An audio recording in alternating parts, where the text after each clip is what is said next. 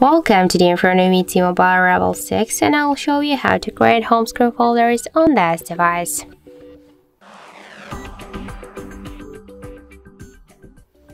So first you should hold the application and drag the zip to another one, and now we can see here the new created home screen folder.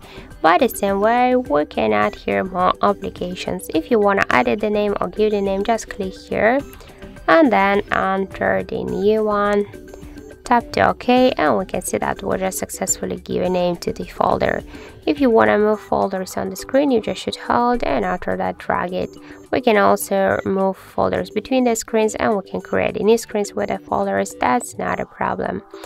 If you want to remove the application from the home screen, from the folder, you should hold and drag it here to the home screen. If you want to stay with this app here, but if you want to remove it from the home screen and from the folder, you should just hold it and then drag it here to the left upper corner to remove icon. But don't worry, you will stay with this application here in the apps menu. You will remove it only from the home screen.